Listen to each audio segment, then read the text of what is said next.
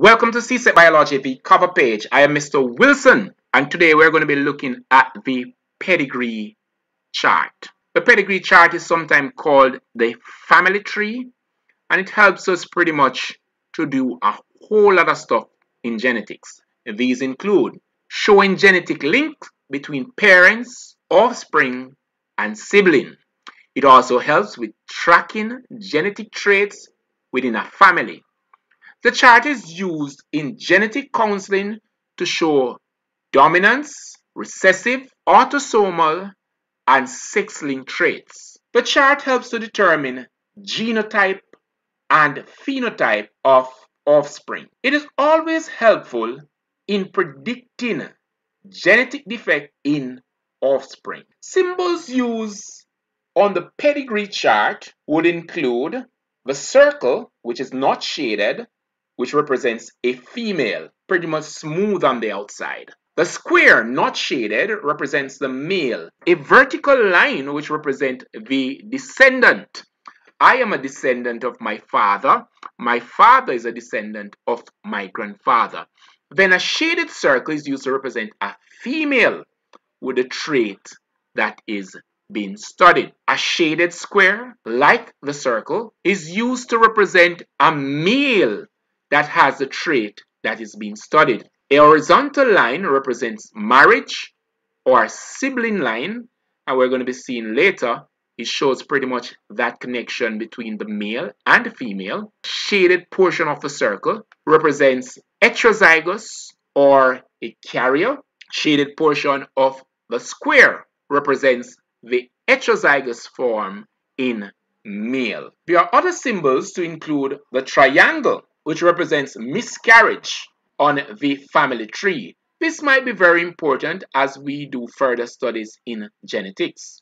There's also a symbol for twins square, and this is represented by the circle, the square, connected by an inverted V. Then there is also room for adaptation, and the adopted child is represented by a circle between square brackets. Disease is also represented on your pedigree chart, and disease is represented using a circle with a line drawn straight through midway that circle. Now, parts of a pedigree chart, the symbols we've just looked at, now we have them all together, and we're going to be looking at the parts, the name parts of the pedigree chart, as this is going to be very important in solving questions that are related to the pedigree chart. So first we have the marriage line, which shows the union between a male and a female. We have the sibling line that shows pretty much the connection between the children from the parent above. It's very important that we note that there are two numbers to the side written in white. We want to pay attention to those. And here we have the parents on screen, the square representing the father and the circle representing the mother. It's important to note here that the representation of a square for male could be likened to the fact that males are sometimes considered to be a little rougher than women are, while the circle, nice, curved, smooth shape, pretty much represents a woman who is usually a little more detailed in how she takes care of self. So I want you to tell me in the comments below if you think the representation of a man using a square is ideal, the square having 4 sharp edges or 4 sharp corners, and the circle with smooth surface all around, if that nicely represents a female. Then we have the descendant line, and that pretty much shows the connection between parents and the offspring.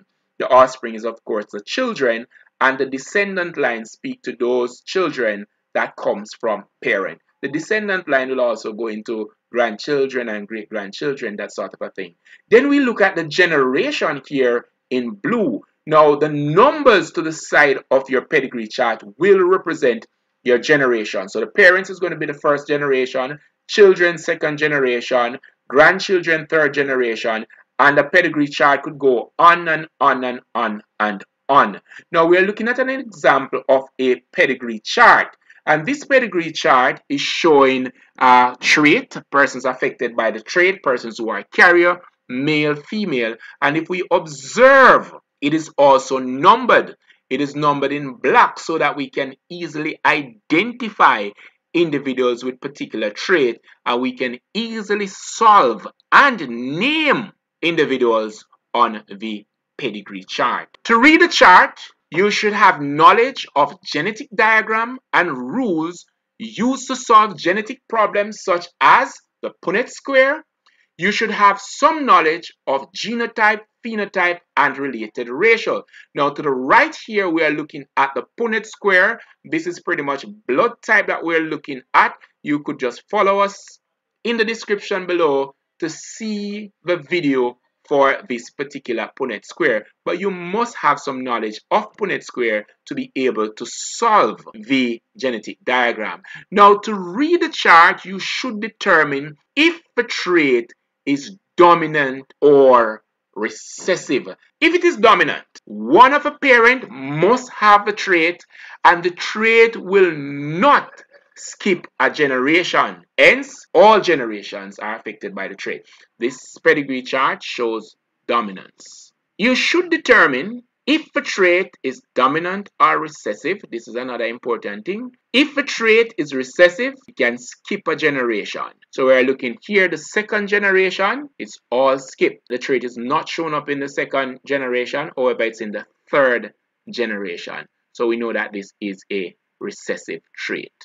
Check to see if a problem is autosomal or sex-linked.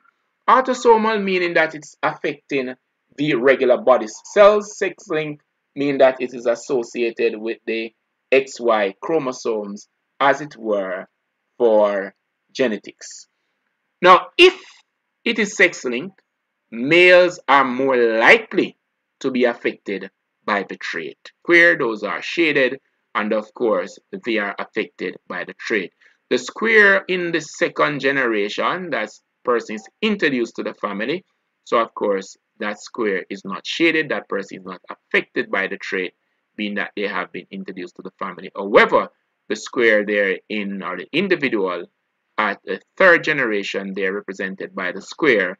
That person is indeed affected by the trait. Autosomal trait will see male and female having equal chance to be exposed. So if you observe here, we are having both male and female being exposed to the trait. When we're working the pedigree chart, dominance does not mean the most popular. You're supposed to fill in what you know first. Some offspring may have potentially two genotypes. In such case, both possibilities must be written. The member of a pedigree chart does not necessarily reflect the first filial generation. Members, in most cases, reflect individual birth and may adopt any possibility of its first filial generation. Let's solve a problem. Earlobe is an autosomal recessive trait. A person who is dominant for the trait has unattached earlobe, while the recessive individual has attached earlobe. We are solving for the recessive allele. Defining the allele, let capital A be the dominant allele for earlobe, let common A be the recessive allele for earlobe. Observe, I'm moving the cursor just to highlight the point. So I want you to write the genotype and phenotype for the following family tree. Let's solve. First thing you need to do is to write in what you know. If it is a recessive allele, the trait must be acquired in its homozygous recessive form, which is two common A's, as it were, for this case. Hence, all the solid black would have a genotype of AA. Let's write. They are all common A's. Good. So we know that these three individuals, they would have attached earlobe. But we still need to solve for 2. Now we know 2 doesn't have attached earlobe. It is detached, and there are 2 possibilities. It could be homozygous or it could be heterozygous. We're trying the homozygous here, but what we've realized is that we're going to be getting heterozygous offspring, which means that all these offsprings will have detached earlobe.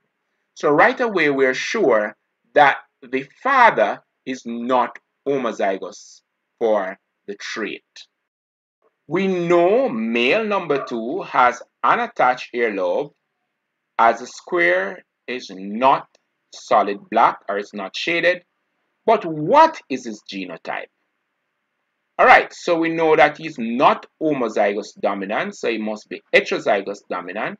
And if you observe here, we're getting 2 common A from this cross and 2 heterozygous. And based on what we're seeing here, we have 2 common A, so it seems as if we would have solved here.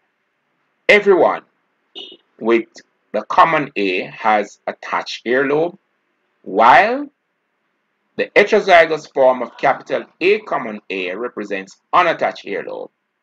Hence, the fact that we can pick up persons who are homozygous recessive, as is highlighted in red, we're sure that the father is heterozygous for the trait.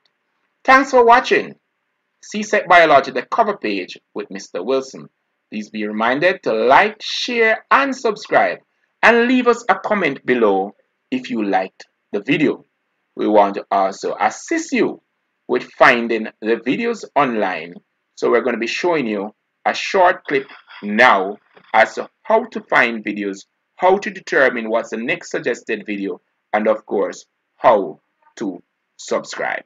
So to find the videos for the creator, you are going to click on this icon. You've been looking for my video, CSEC Biology, the cover page, a blue icon, and that will take you to the back end of the channel, and there you can find all our videos.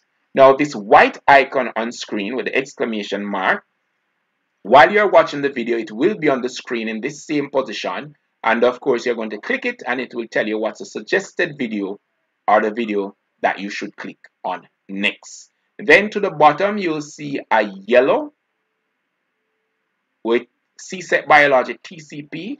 You're going to be clicking on that to subscribe. However, there are other methods to subscribe. You could click on that red button that says subscribe that is below the video, and that will also allow you to subscribe to the channel. Until next time, take care.